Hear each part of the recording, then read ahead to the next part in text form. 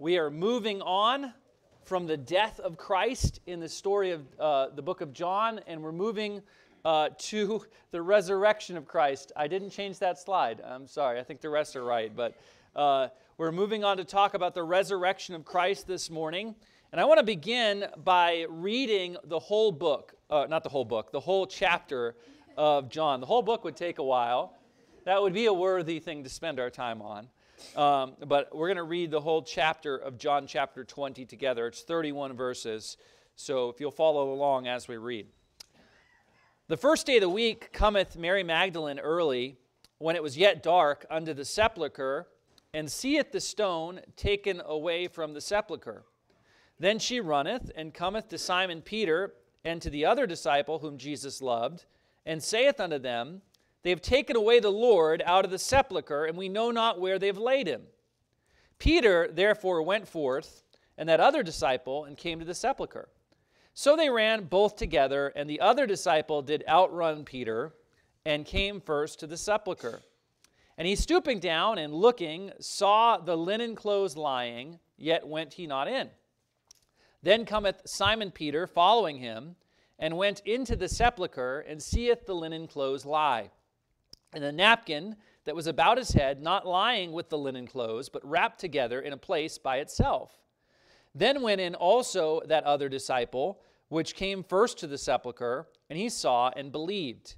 For as yet they knew not the scripture, that he might rise again from the dead. Then the disciples went away again unto their own home. But Mary stood without at the sepulchre weeping, and as she wept, she stooped down and looked into the sepulchre. And seeth two angels in white sitting, the one at the head and the other at the feet, where the body of Jesus had lain. And they say unto her, Woman, why weepest thou? She saith unto them, Because they have taken away my Lord, and I know not where they have laid him. And when she had thus said, she turned herself back and saw Jesus standing, and knew not that it was Jesus. Jesus saith unto her, Woman, why weepest thou? Whom seekest thou?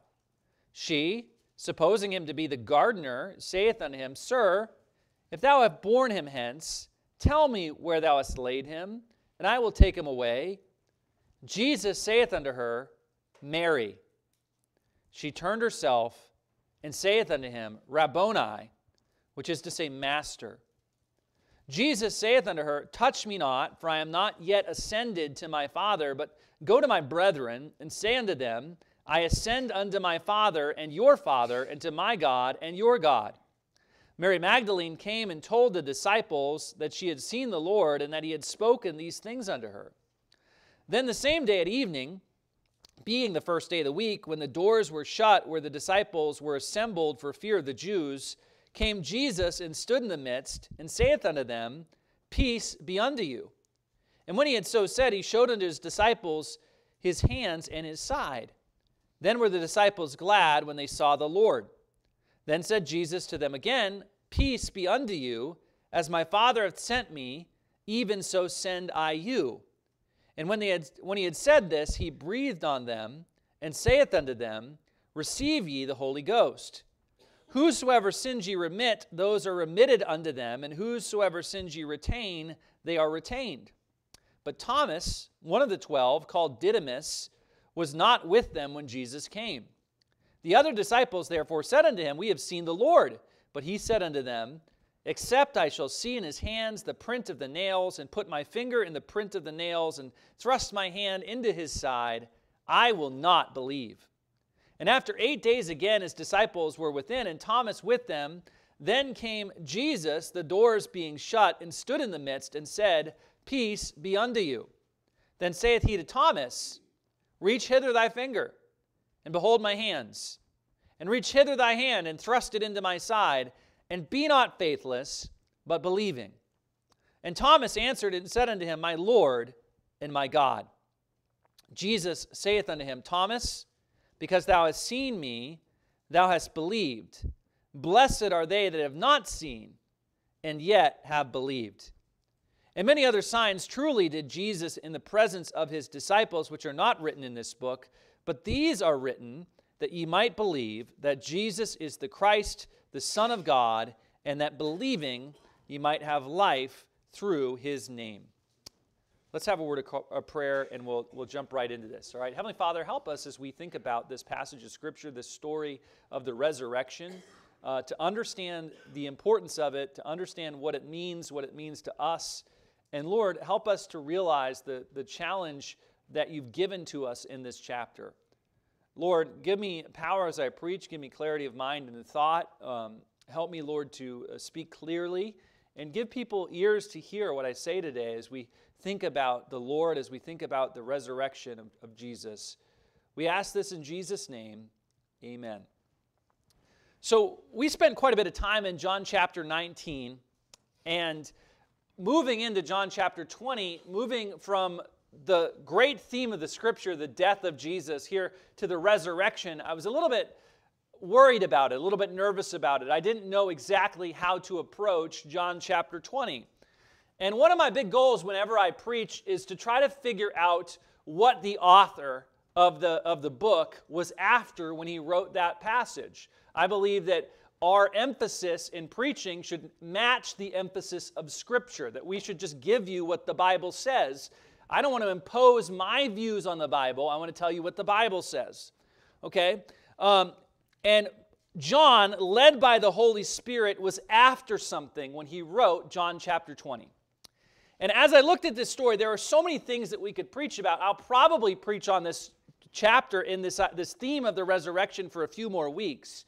But the thing that I wanted to start out with was the purpose of the chapter. What is the purpose of the chapter? Why was this given to us? What is the deal about the resurrection? And I think I found 5 purposes of this chapter that I'm going to give you this morning. Okay, so we're going to look at 5 different facets, if you will, of the chapter.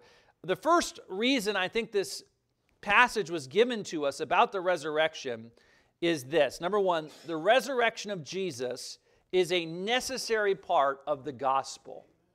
The resurrection of Jesus is a necessary part of the gospel. Look at the last verse of John 20 again. It says, "But these things were written that ye might believe that Jesus is the Christ, the Son of God, and that believing ye might have life through his name." So the purpose of this passage about the resurrection is not a mystery. The purpose of this passage is that we would believe, that it would bring us to faith in Christ. And as we are brought to faith in Christ, we'll have new life in his name. The resurrection is part of the gospel. We must believe in Christ's new life if we want to get new life.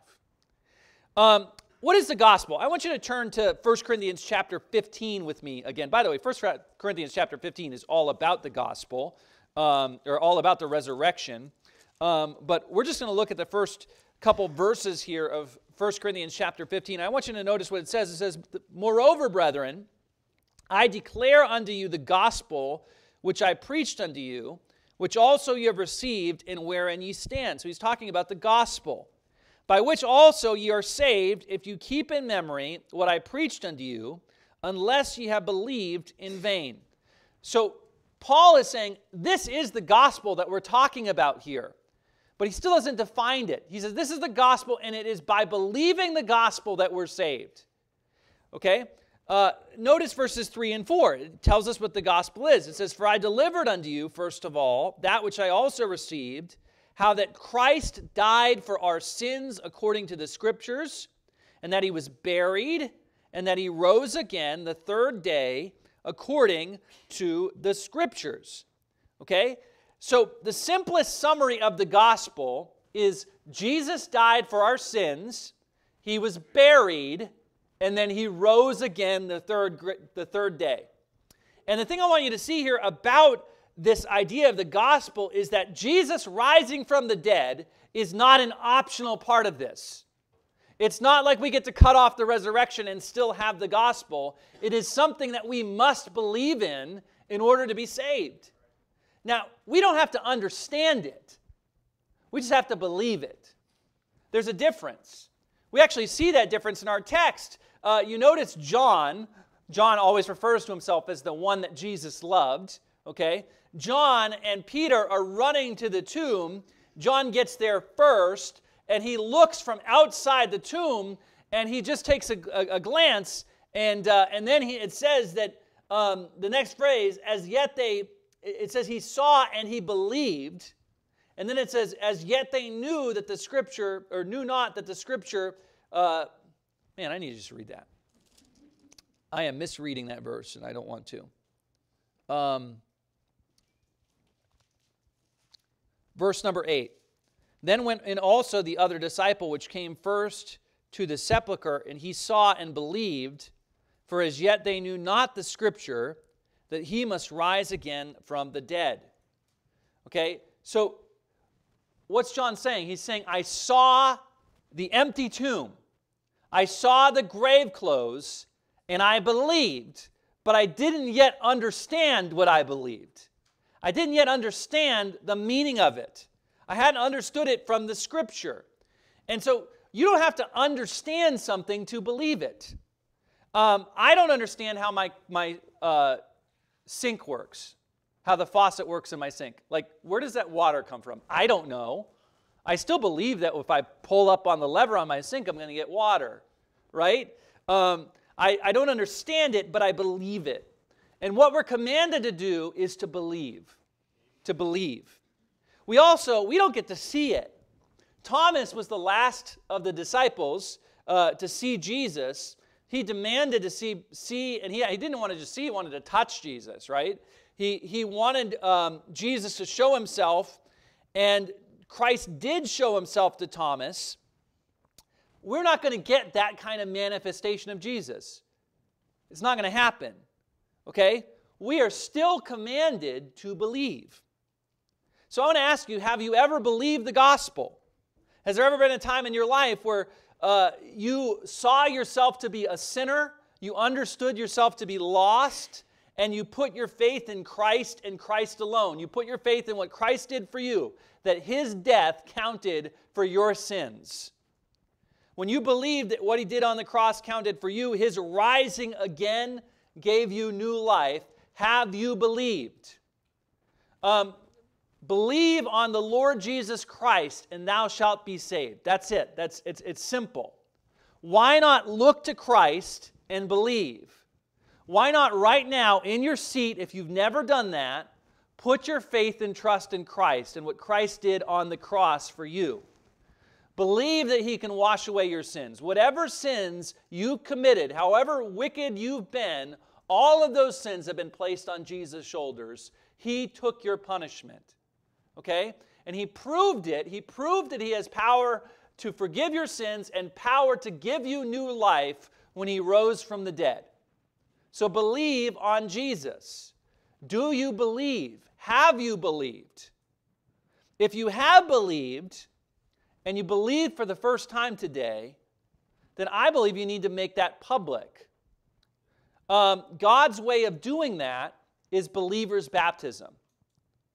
Baptism, we had someone baptized last Sunday. Baptism symbolizes the death, the burial, and the resurrection of our Lord Jesus Christ. It symbolizes us being washed and given new life by the resurrection.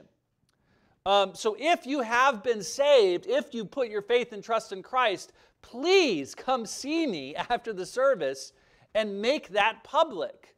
Profess Christ in baptism. The baptism won't save you, okay? It's the faith that saves you, but baptism is the way that we're commanded to make that public. The resurrection, first thing, is necessary for the gospel. All right, it's given so you can believe and have new life. That brings me to the second reason that we see in this story. And the second reason this story is given to us, this chapter is given to us, is so that we would see that the resurrection actually happened. It wasn't made up by the disciples. I believe that the reason that we're given so much detail about this story, so many different points of view, is so that we would understand that this is not some made-up fairy tale. This is not some hallucination. This actually happened, and there were ample witnesses of the resurrection. There are many details we could point out in this story that make the fact of the resurrection hard to deny. The first is the various ways that we see that the disciples responded to the resurrection it's not the kind of thing that would happen if they were making it up. You read the chapter and you read the other accounts in the other Gospels, and you see that nobody saw the resurrection coming, right? You read about Mary. She and the other women that were with them are very upset because they think someone stole Jesus' body. They weren't expecting a resurrection. Even Peter and John, they're running to the tomb not because they believe Jesus has risen from the dead. They think someone stole the body or moved the body, and they're trying to figure it out. None of them believe right away. Every one of them needs to suspend their disbelief a little bit. And so you understand here that all of these different stories, of course, we got Thomas refusing to believe, Jesus having to show his wounds for people to believe that it was Jesus when he went into the disciples. All of their disbelief is given to us here in John chapter 20. And my point is, this is not the behavior you'd expect if people were making it up. If you go to court and you're trying to prove or disprove witnesses, if you're trying to make witnesses look bad, eyewitness testimony, there's a couple ways that you can do it. The first is if you have two witnesses and their testimony does not match up at all, right? If one says, one person killed him and the other person says it was 55 people, both of those witness testimonies are going to get thrown out. The other way that you do that is if their stories line up exactly. If they line up exactly, that means they got together and they got their stories right before they shared it. You understand? And these firsthand accounts of the resurrection, they line up, but they don't line up exactly. They line up and they show a different point of view, how each person reacted to the idea of Christ being resurrected slightly differently. And that lends credibility to the story.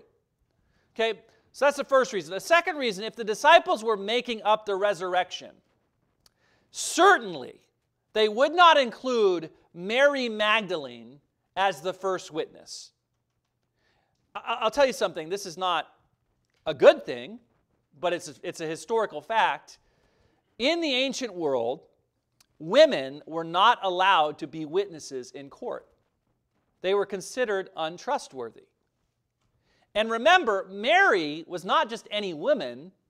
Mary was a very troubled woman who had had demons cast out of her by the Lord. A woman that was injuring herself. She is somebody that had a sinful life, a demon-possessed life. She was probably someone that everybody at some point before she met Christ thought was crazy. Surely, if you're trying to make it up, you're not going to include Mary Magdalene as the first witness of the Lord, right? People would have a problem with that. The reason it's given to us is because that's what happened. Third, if the disciples were making up the resurrection, we have to account for the empty tomb and the grave clothes. In Matthew's gospel, it tells us the tomb was covered with a heavy stone and that it was guarded by Roman soldiers. Those Roman soldiers were there on seal of death, right? The Roman soldiers were there to protect the tomb or lose their lives. So the fact that the tomb is empty needs to be explained. And the most common explanation that people give for the resurrection, for the tomb being empty, is that grave robbers came in, or maybe the disciples themselves came in and robbed the grave.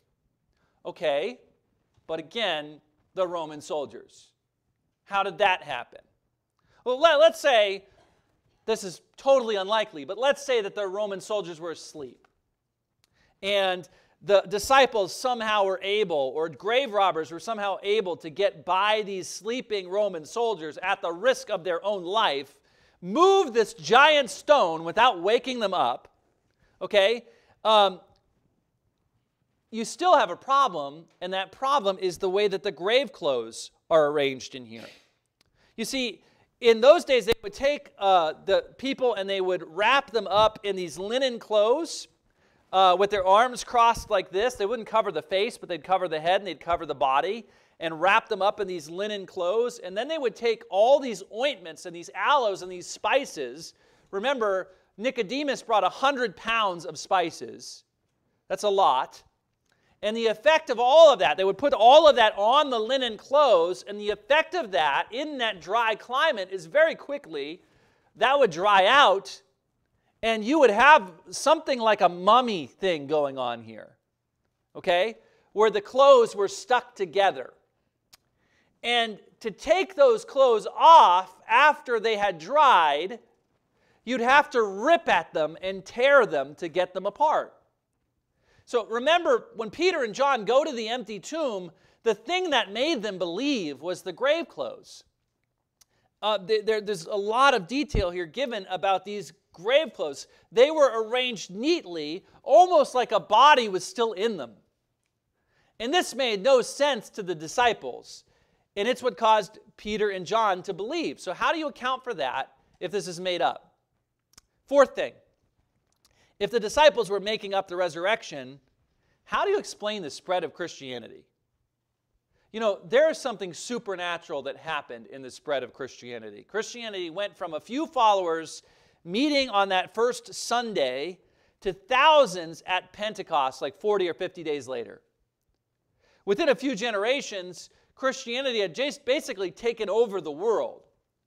God gave remarkable power by the Holy Spirit to these simple men, unlearned and ignorant men, to share the gospel. And God gave them remarkable witness. And that is, I think, a testament to the resurrection of Christ. One more thing, one more reason. If the disciples were making up the resurrection, why would all of them take that lie? It's not a lie. But why would all of them take that to the grave? Why would all of them take it not just to the grave, but to a martyr's death? After all of the disciples gathered in that room, they all ended up living their entire lives in witness to Christ, and all of them in some way or another died for Christ. And we have, history tells us that some of them were stoned, some of them were crucified, one of them was boiled alive. John, he had it best. He died of an old age in a prison camp. That's what history says. Okay? All for preaching Jesus. And you know what? At no point does history ever tell us that any of the original 12 disciples came out and said, we made this up. To me, that would have been something that would be shared and shared and shared if they said that, and it never happened. They all took the truth of the resurrection to their martyrdom. And the point I'm trying to make is we can believe the resurrection because it actually happened. It actually happened. Christ arose. He rose from the grave. It is part of the gospel, and it's part of the gospel that we are not fools to believe because it happened. That brings me to the third point. The third thing I think we see in this chapter that's so special is we see the graciousness of Christ. I think that's one of the things that John intended with these stories, was to show us the character and the kindness of the risen Lord. Notice verse 15. The very first words here recorded in this book of the risen Christ are, "Why weepest thou?" Now, I don't think that these words were asked in a condescending way, like, "What's the matter with you? Why are you crying?" You know? I think Jesus actually cared for Mary and was concerned with Mary. And by the way, Jesus' resurrection was nothing to weep about. Right? Like, this is the most joyous event in human history. It was something to rejoice in. But Jesus tenderly asked her, "Why are you weeping?" And then Jesus revealed himself to her with one word. By the way, the most beautiful word in any language is your own name. And I think Jesus spoke the name of Mary with all kinds of tenderness and turned her skeptical heart into a believer in that moment. With one word, he turned her around. We see the care of Jesus. He wasn't impatient with her. He's tender and loving.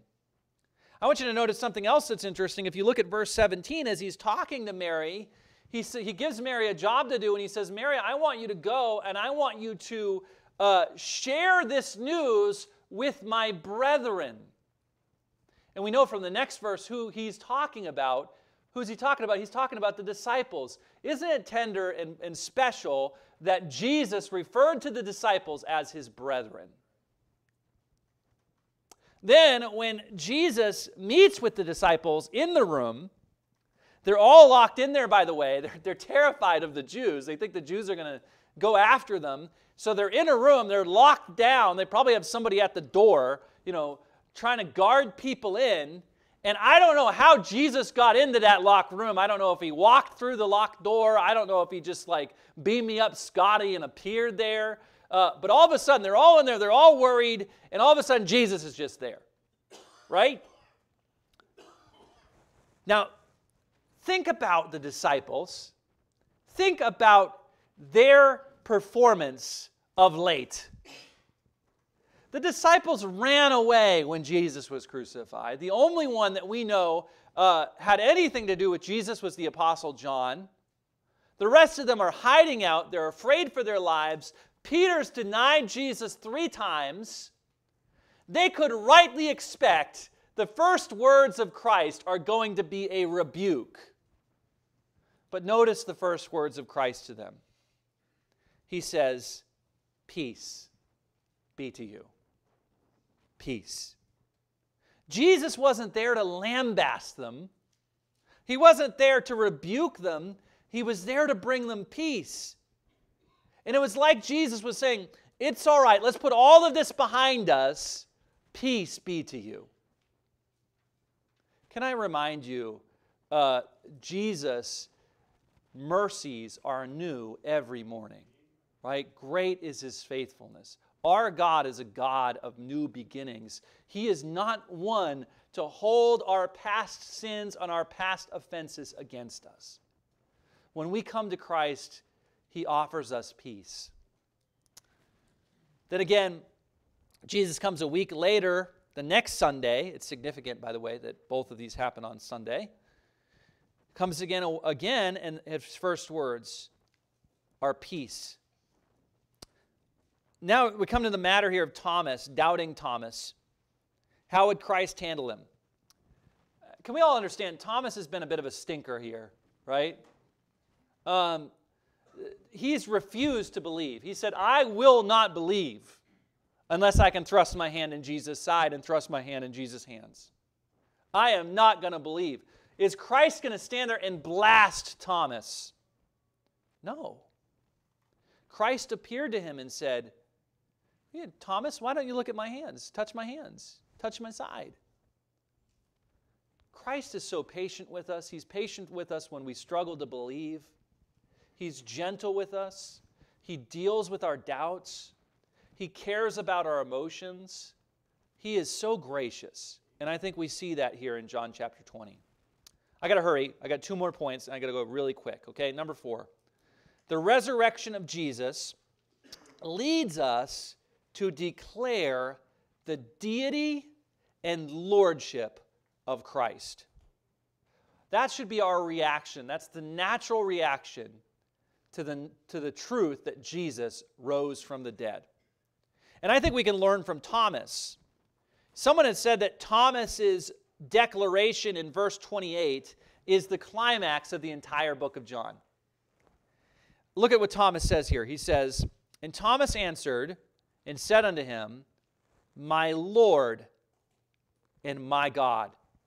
He didn't say my Lord and God. He emphasized it by saying, my Lord and my God.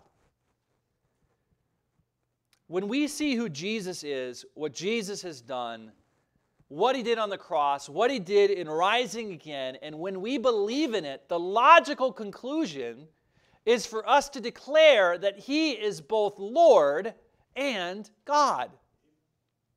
Now, I want you to notice something here. Thomas called him my Lord. A Jewish person would never use that phrase for anybody but God. And then he follows it up and he says, and my God. That is, Jesus went to the cross for suggesting that he was God.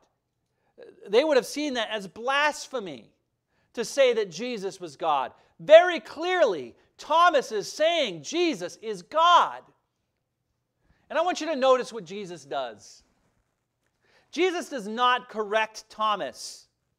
He doesn't say, oh, Thomas, don't go that far. Well, be careful, Thomas. No, Jesus confirms Thomas' belief. Look, I'm sorry, Jehovah's Witnesses. I'm actually not sorry, Jehovah's Witnesses. Okay, Mormons, all the other cults that teach that Jesus was something other than God. Jesus is God. He is Lord and God. And if you believe that Jesus rose from the dead, how can he be anything else, right?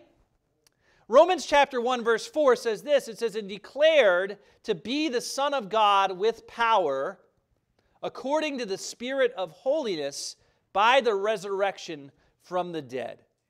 So one of the things that the resurrection of Jesus Christ teaches us is that Jesus is God. And he has power or authority. He's our Lord and our God. So I want to ask you, is he your Lord and God? Do you live like he's your Lord and God? So the resurrection is part of the gospel. The resurrection actually happened. The resurrection shows us the graciousness of Christ. It shows us, or it leads us to declare the deity and the lordship of Christ. One more thing here. The resurrection of Jesus leaves us with a job to do. When Jesus first appeared to Mary, she wanted to hold on to him and hug him. And Jesus said, touch me not. Now, I don't think Jesus was like weird in his resurrection body about being touched. I don't think he was afraid of being defiled or anything like that. If you believe that, that's fine. Okay, I think what he was trying to do consistently throughout all of his interactions with the disciples was impress on them. This is not the time to worship me. This is not the time to just constantly talk to me, to cling to me. You have a job to do. Mary was to go to the brethren and tell them. Mary was the first witness of the resurrected Christ. And then Jesus appeared to the disciples. Remember that? He said, as my Father has sent me, so send I you. And then he tells them, receive the Holy Ghost. And he tells them what sins they remit will be remitted, what sins they retain will be retained. I believe that's talking about preaching the gospel, giving them the power to preach the gospel. And they needed the Holy Spirit to do that work. Now, in the next chapter, we see Jesus again appearing to the disciples, and we'll probably talk about this in a few weeks. And he's going to give them a job. Remember that? Feed my sheep. Feed my lambs. You can turn another page into the book of Acts, and you can see Jesus gives the commission to be witnesses to the uttermost parts of the earth. And then Jesus ascends up into heaven, right? I love this story. You know, the disciples are all looking at the sky. By the way, all of us would be doing what the disciples did, right? Like if Brother Hedrick is out there in the parking lot and he just Supermans up into the air, we're all going to be like, what just happened? All the disciples are up there looking at the sky, and angels speak to the disciples, and what do they say? They say, ye men of Galilee, what are you looking at? You got a job to do. Go do it. Right? You've got work to do. And that is the thrust of all of the interactions of Jesus with the disciples after he's resurrected. You have a job to do. In light of the resurrection, you have a job to do. Now, what is that job? That job is to make sure that everybody knows about the resurrection of Jesus Christ and the death of Christ and what that means. The job is to share the good news of the gospel. And listen, we still have a job to do. As believers, as witnesses of what Christ has done, we have a job to do. And that job is to share the gospel. We have a story to tell all the nations. We have a message to share with our neighbors. And I think what Jesus would say to us is, get busy at the work. Get busy doing what I've called you to do. Don't stand there staring up into heaven. Get at it. So, 3 questions this morning, and I'm done, all right? First question, have you believed? Have you put your faith and trust in the gospel? Has there ever been a time in your life where you were saved? Okay? If you haven't, I'm going to tell you what Jesus told Thomas here in this chapter. Be not faithless, but believing. Put your faith and trust in Jesus. Okay? Believe what he's done counts for you. Follow him in believer's baptism. Live for him. But it starts by believing. Believe the gospel. That's my first thing. If you've never done that, do that today. Don't put that off anymore. Second, are you living like Jesus is your Lord and your God? Are you living like he's your Lord and your God? Does your lifestyle, does the way that you spend your time, the things that you watch, the things that you think about, do those line up with the testimony that Jesus is your Lord and your God? If they don't, you need to make that right. Third, what are you doing personally to share the message of Jesus Christ? What are you doing with this work that he's left us to do in light of his resurrection? Let's stand together and pray. Brother Hedrick, if you'll come and close us in a song of invitation, I appreciate it. Heavenly Father, thank you for your word. Thank you for the resurrection. Thank you, Lord, for the power that we have to have new life in Christ. And I pray that you'll use the word this morning, that you'll use the message to shore up the faith of believers. Maybe there's someone here that's never trusted Christ as their Savior. I pray that they would put their faith in Christ, that they would make that known, make that public. Lord, help us to live like you are our Lord and our God. I think most of us would say you're our Lord and our God. Help us to live like it, and help us to be faithful in this task that you've given us to do.